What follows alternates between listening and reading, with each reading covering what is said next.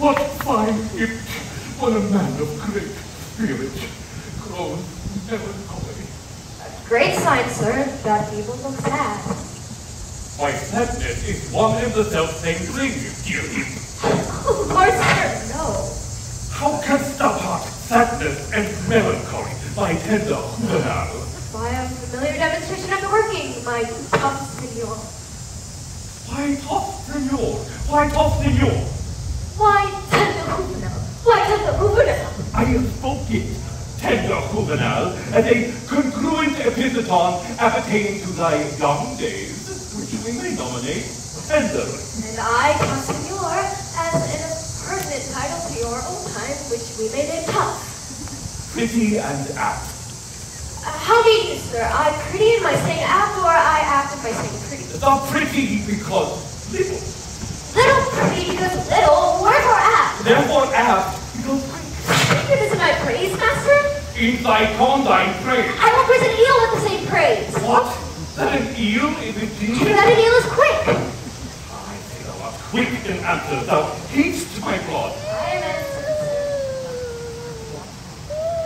I have promised to study 3 years with the Duke. However, I will hereupon confess, I am in love.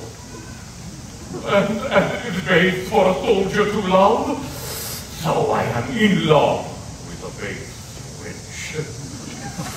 If drawing my sword against the spirit of affection would deliver me from the reprobate thought of it, I would take desire prisoner. Comfort me, boy. What great men have been in love? Hercules. More authority, dear boy, nay more. And with my child, let them be men of good repute and carriers. For he turned Pompeii on his back like a porter. And she was in love. Oh, well-knit Samson. Strong-jointed Samson. Thou dost excel me, I will excel thee in my rapier as much as thou dost me in carrying gates. I am in love. I love that country girl I took in the park with the rational hind cooked down. She deserves well. Sweet wit. And yet a better love than my master. Please, dear boy, my spirit grows heavy in love. And that's great marvel, loving a light wench. I say thing. Forbear till the smoke need be passed. Sir, the Duke's pleasure is that you keep Custard safe, and you must suffer him to take no delight nor no pleasure, but he must fast 3 days a week. For this damsel, I must keep her at the park. She is allowed for the day, woman. Fare you well. I'm to betray myself in blushing. May I will visit thee at the lodge.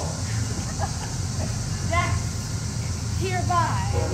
I know where it is situated. Lord, how wise you are. Oh, I will tell you wonders. With that face, I love thee. so I heard you say. And so farewell. Fair weather after you.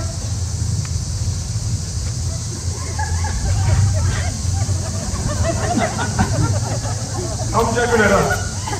Away. Villain, thou shalt back for thy offences that thou be pardoned. Well, sir, I hope when I do it, I shall do it on a full stomach. Thou shalt be heavily punished. Take away this villain, shut him up. Come, you transgressing slave. Away. Let me not be pent up. I will fast being loose. No, sir, thou art fast and loose. Thou shalt imprison. It is not for prisoners to keep you silent in the words. Therefore, I will say nothing. I think God I have as little patience as another man. Therefore, I can be quiet.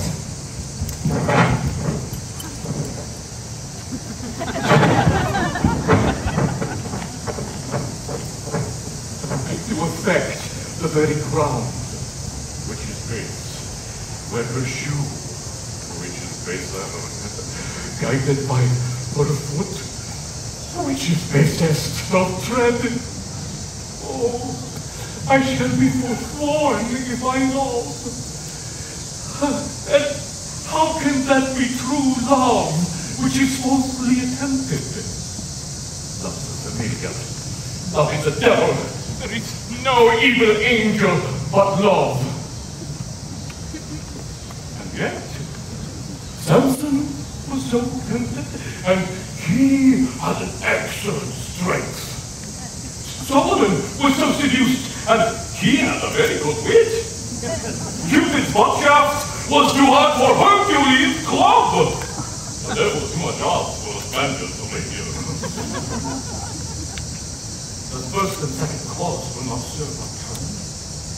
The passado he respects not, the duello he regards not. His disgrace is to be called boy, but his triumph is to subdue men. But you, Baron, rust, rapier, be still drum. For by nature, he is in love. Yea, in love with. Assist me, some extemporal god of rhyme, for I am sure I shall turn sonnet. Devise wit, write